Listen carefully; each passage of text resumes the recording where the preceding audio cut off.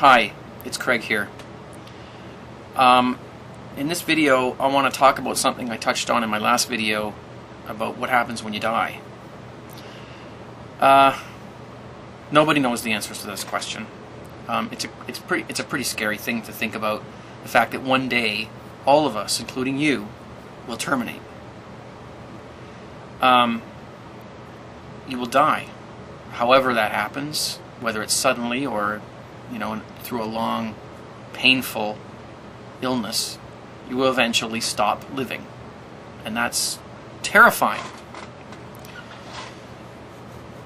to a lot of people. Now, you got your religious people who think they're going to heaven, and that's fine. I'm not going to get into a religious discussion here. I'm just talking about the basic question that everybody has, that nobody knows the answer to, even if you are a religious person. You still don't know the answer, you just believe it. Well, I have a friend who's terrified of dying to the point where he almost wishes he was never born. Because he thinks that you're born only to find out that one day you will die, and you have to live the rest of your life waiting for that to happen and knowing it's coming. And he just thinks that it's torture, and that it's a terrible, trick that somebody's played on us. So I've talked to him a lot about this, and the basic thing that I've come up with is, where were you when your parents were children? Where were you? Okay, you didn't exist, right? You were basically dead. You weren't here, right? So when you die, where are you? Doesn't that kind of sound like the same thing?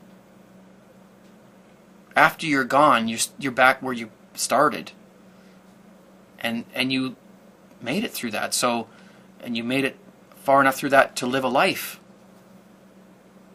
and then you went back to that. So, what's the difference? What's the deal? That wasn't so bad, was it? You don't remember anything bad about it? There's more to this. There's only two possibilities that can possibly happen when you die. One, you die, there's no more you, you're gone, everything's erased, your brain goes, shuts off, it's like turning off your computer, it's finished. All the information is lost and it's dead. Okay, it's a piece of matter that doesn't matter anymore. Okay, and if that's the case, then you're not going to be here to worry about it. You're not going to be here to experience the fact that you're gone, that you don't exist anymore. There's no more you. You're back where you were before you were born. There's nothing to worry about.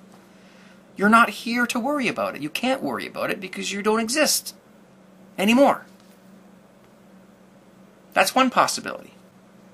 You simply go out of existence, and you're not able to cognitively experience the notion of your absence. It's not, you're just gone, and you don't know it. You don't know anything, you're gone.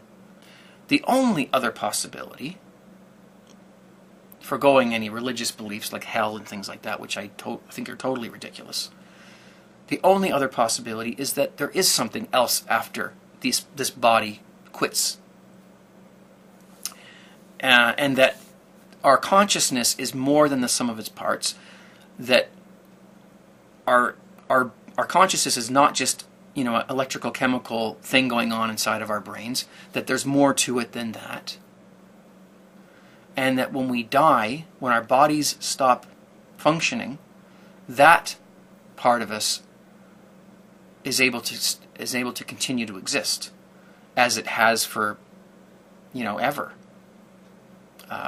One might think that when you die, your consciousness goes back to where it was before and joins, a collective consciousness we might call God. Beyond our universe.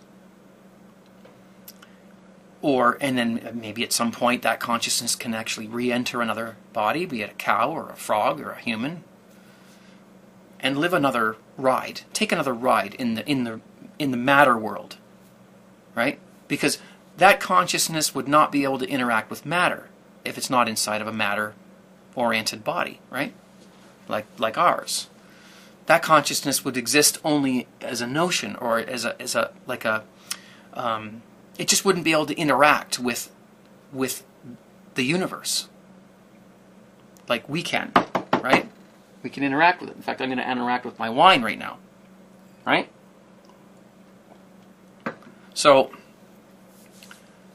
maybe after you die and you go back to where you sort of collectively came from, eventually you might re-enter another body, a new body, a young one, a just born body, and live that interaction for that time. So there's only two possibilities. And you know what? That's not such a bad thing. If when you die you're still really here, you just don't have a body. But you're not gone. And it's the idea of being gone, I think it scares a lot of people. And maybe you're not really gone. Maybe you're just not a human anymore. Your consciousness goes back up to where, and maybe when you die, if that's the case, you'll understand everything for once. We sit here and think, well, where did the universe come from? What is, is there life after death? What is the universe? Where did it start? How does it end? Is there a God? All these questions. Maybe when you die, if this is true, you know all these. Oh, geez, why didn't I? Humans are so. Geez, why didn't I think of this while I was a human? Well, humans aren't meant to know that stuff. If we knew that stuff, it would spoil the whole kind of masked experience that we have while we're alive as a body. So, with there being only two possibilities, one being that you stop existing at all, and there's nothing you're not around to worry about it, like before you were born. Or two, you move on to something else, or to another, whatever's after. And neither of those things are very bad, right? So I wouldn't worry too much about dying, because whatever happens, it's not going to be a bad thing. Everybody dies. Everything dies. Stars die. Everything gets destroyed in the universe at some point, or changes to something else. Stars explode and they spread their matter all over space, and then that matter recollects to form planets, new things, and new stars. So it's destroyed, but it gets back together again and makes new things.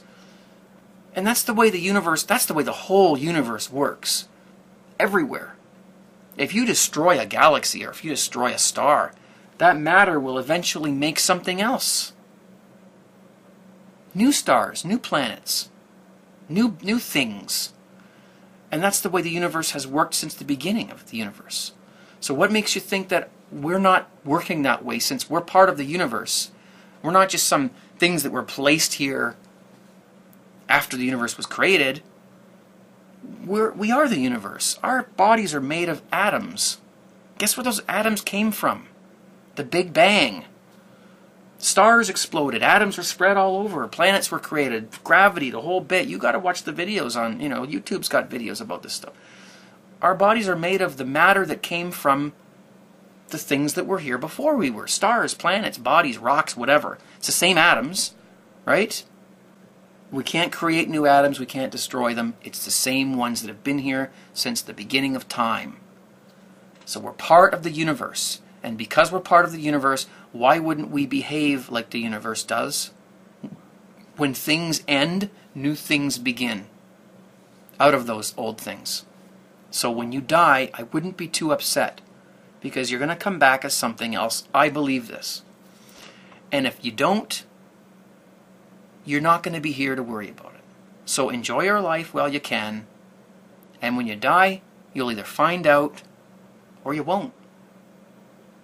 And neither of those things are bad. See you later. Thanks.